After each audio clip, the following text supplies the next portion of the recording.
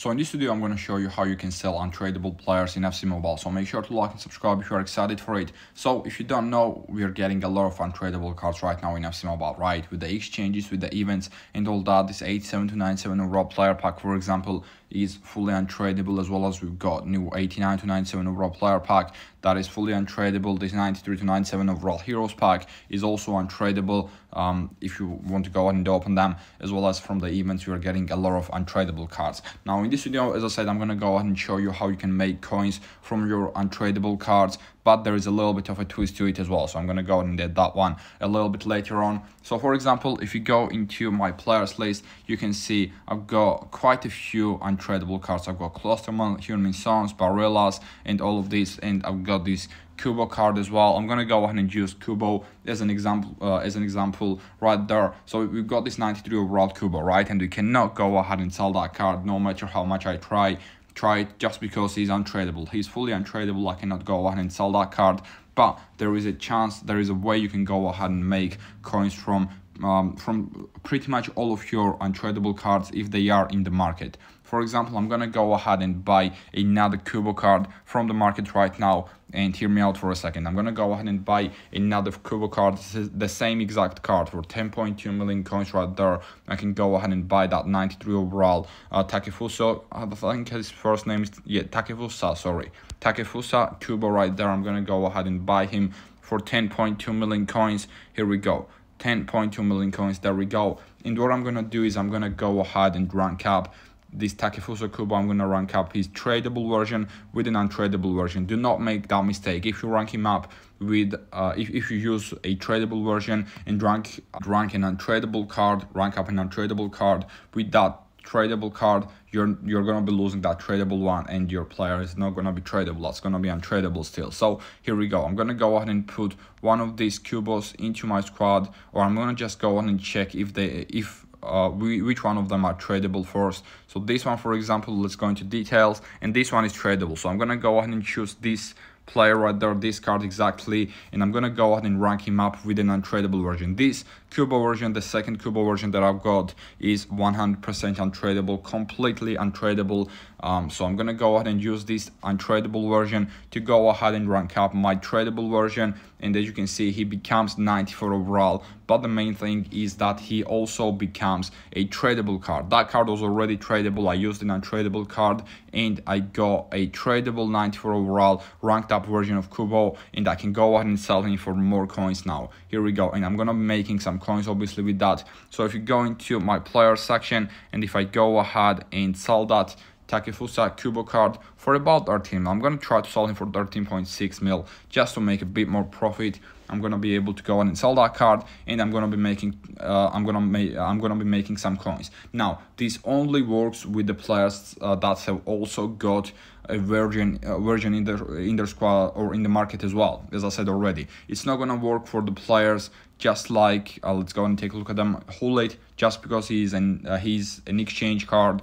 This is an exchange card, and you can't find that card in the market. Same thing with Cannavaro, just because he only was in the icon evolution section, you can't actually find him. But you can go ahead and do it with, for example, Alisson, Team Alisson, just because he's in the market as well. You can do it with someone like Mustawoy if he's untradeable for you, someone like Robbie Keane, Joe Cole if they're untradeable again, someone like Jairzinho. You cannot do it with, just because they have not got a card in the market as well. So basically, if those players have got cards in the market, you can go ahead and do this trick and make some profit from them. I'm gonna go ahead and try it out with another card. For example, I've got this Nicola Barella right there, 93 overall Team of the Year card again. What I need to do is I need to go ahead and use that Barella card, or buy that Barella card for about 8.7 million coins.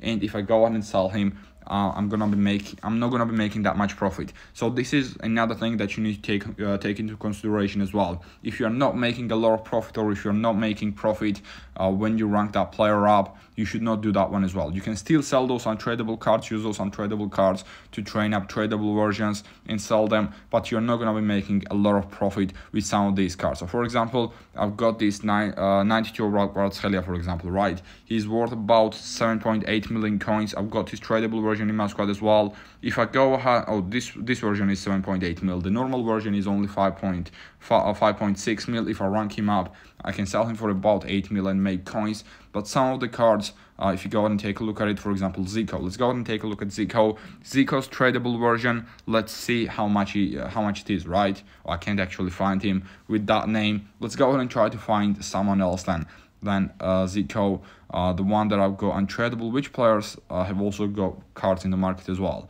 I think De Jong is definitely going to have a card in the market as well. So let's go ahead and check out De Jong's Team of the Week card. If you go ahead and take a look at De Jong's 90 overall card right there, as you can see, if I go ahead and rank him up with an Untradeable version, I can still only sell him for 2.3 million coins. So I'm not gonna be making any profit from De Jong. So you should not do it with these type of players.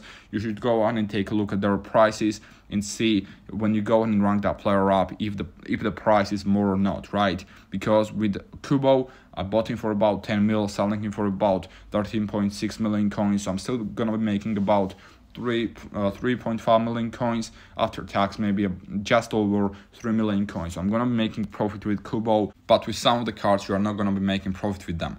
Same thing with this 94 overall Alisson. This is ranked up and this is 94 overall, but his base card is obviously 92 overall with that Team of the Year nominee Alisson card. He's about 11 million coins right there. If you go ahead and rank him up and use an Untradeable version to rank up the tradable version, you can sell him for up to 14.6 million coins, and he's gonna sell for 14.6 million coins as well. So if you don't need that Untradeable card, there is not really a lot of place you can put those Untradeable high overall cards as well, because in the exchanges you need tradable cards in pretty much all the new exchanges as well. So you can go ahead and use this trick to make some coins. Saliba, for example, is 6.7 mil. If you got an Untradeable version of him, you can pretty much buy him for about 6 million coins as well, and then sell him for 10 million coins. That's quick and easy 3 million coins profit from William Saliba alone. And we managed to sell this Kubo card, got 12.2 million coins. So I guess that's about 2 million coins after tax.